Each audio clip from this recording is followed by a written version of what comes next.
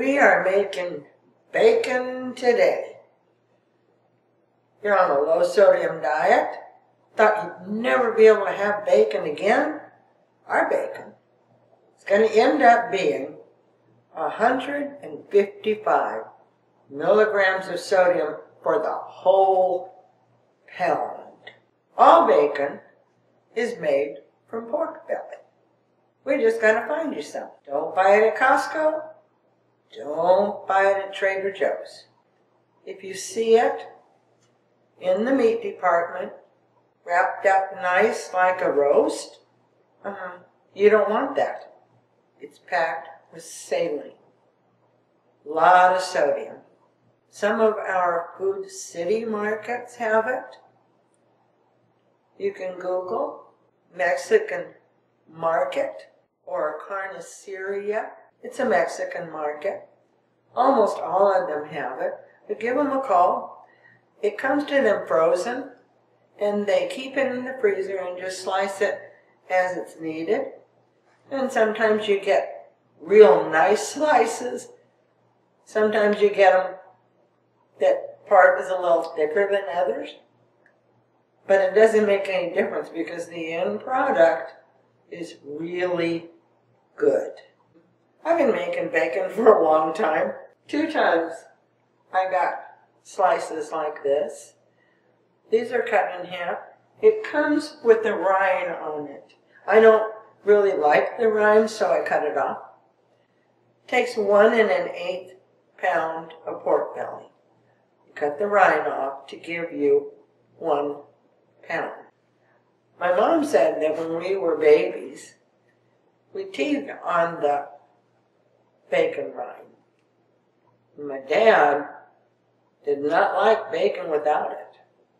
It's hard to find bacon that's got it on there, so he searched around, found a little market not far from our house. That's where Dad got his bacon.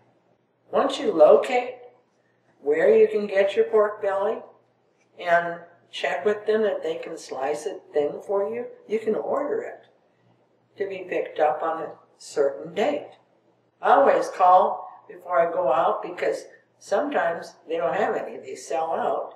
So you drive out to the place where you're going to buy it, and they're out. And they tell you, oh, we won't have any for 2 days or 3, whatever it is, but got to get that pork belly. Got to get it frozen where it is not soaked in saline.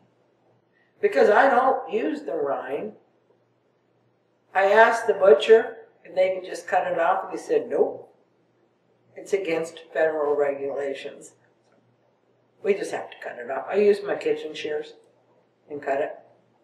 In the description for this video is a discounted coupon where you can buy my whole low sodium breakfast course for $10. We make breakfast sausage, chicken fried steak, pancakes, biscuits, all kinds of stuff for you to enjoy for your breakfast, and they are low sodium. I suggest that you make your 1 pound with my recipe. When we get it all finished and you do a taste test, you might want a little bit more garlic or pepper or paprika. Then you can doctor the recipe up and make it perfect for you. You're going to want to make more bacon, so you've got it in your freezer all the time. I got a little head start today.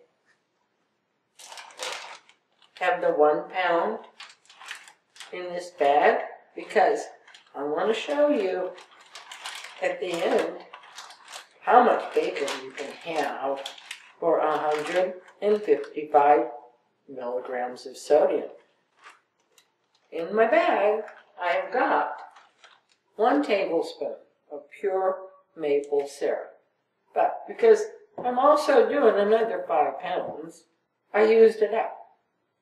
Kirkland, which is Costco brand, pure maple syrup, has no sodium. At your grocery store, the pure maple syrup has between 0 and 10 milligrams or a quarter cup. We got 1 tablespoon of pure maple syrup, 1 tablespoon of water, 1/8 of a teaspoon of imitation maple flavoring,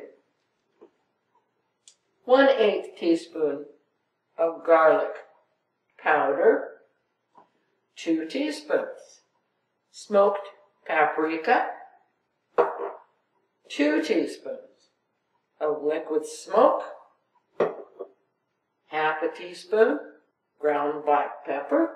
Mix it all together. Put it in a bag with your pork belly and squish it every once in a while. You want it to marinate at least an hour or 2 or 3 or 4 today, because I'm doing so much.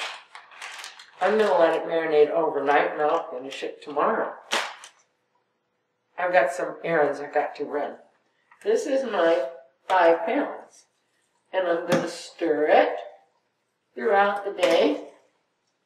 Let it soak up all that good stuff.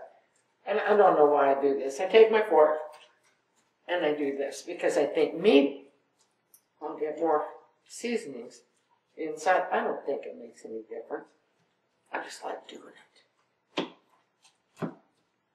Pork belly is ready to go in your refrigerator. When your bacon gets done, you're going to want to have a BLT or 2 because you have not had lettuce, tomato, bacon sandwiches for quite a while. Ezekiel has a bread. It's got an orange wrapper. You can find it at your grocery store either in the freezer, sometimes on the shelf. Has no sodium. You can order from Healthy Heart Market a rice loaf, be delivered to your house. Has no sodium. Both of those breads are kind of a heavy wheat bread. If you like that kind, then you can have 0 sodium bread. When it comes to the mayonnaise, if you take 2 tablespoons of mayonnaise, 1 tablespoon of Knudsen's Hampshire sour cream, and mix the 2 together, instead of having 210 milligrams in 3 tablespoons of mayonnaise, you'll have 150. You can put a little bit on it. Check your sour cream. Most sour creams are right at 65 milligrams for 2 tablespoons. The Knudsen's Hampshire has 10. Tomorrow, we're going to finish this bacon. Good morning! If you decide to try the rice loaf from Healthy Heart Market, I kind of forgot to tell you. You read the label, it says to either microwave it or toast it before you eat it. Its shelf life in your pantry is over a year. Once it's opened, you can keep it in your refrigerator or your freezer. Another place to search for pork belly is Mexican grocery store. When you find your pork belly, you have to be pretty specific and ask them how thin they can cut it.